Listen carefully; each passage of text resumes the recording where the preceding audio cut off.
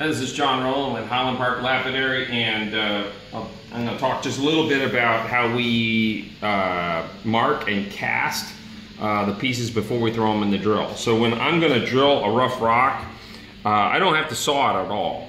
All I do is I select my rough, I inspect it for size and fractures and pattern, and then I can look at the thickness of the rock, any bugs or anything I want in the sphere or I don't want in the sphere, and then I pick the size of the bit looking at the height of the stone and looking at the width of the stone. So then when I set the bit on there, I'll take a Sharpie and I'll mark the position of the bit, because once I cast it, it makes it hard to see where the features are. So before I cast, I mark with those, and that tells me exactly where I want to drill. Now this one here isn't cast quite right because it's a little bit on the angle this way.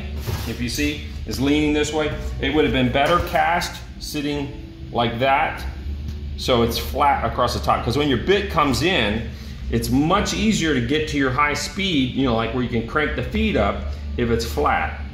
If you're leaning like this, the bit's gonna contact here first, and then the bit will slowly move out. And if you crank the speed up when you're right about here, you run a really good chance of the thing either grabbing and spinning or trying to flip over if it's a smaller piece.